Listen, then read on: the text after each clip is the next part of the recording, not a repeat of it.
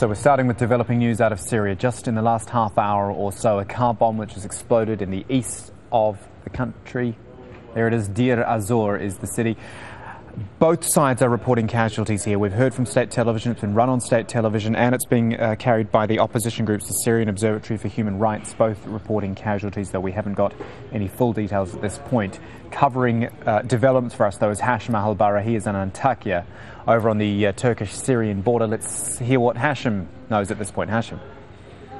Well, Kamal, we understand from different sources that the blast took place in the parking lot of the military intelligence in the district of Jazeera, which is one of the neighborhoods of the Deir Ezzor.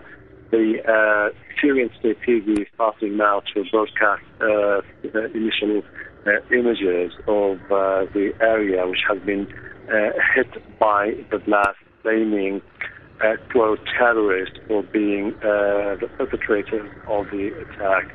At the same time, human rights activists and pro-democracy activists on the ground have been brushing aside the accusations of the government, saying that these are similar tactics which have been replicated by the government in different parts of the country to discredit the pro-democracy movement as radical and terrorists. All right, Hashim, if you get anything more, get back to us, won't you? Hashim Al-Bara is following developments in Syria from the Turkish-Syria border. These are the latest pictures we've got through, the only pictures at this stage, of a car bomb in Deir Ezzor in the east of the country. More on that to come. Another development.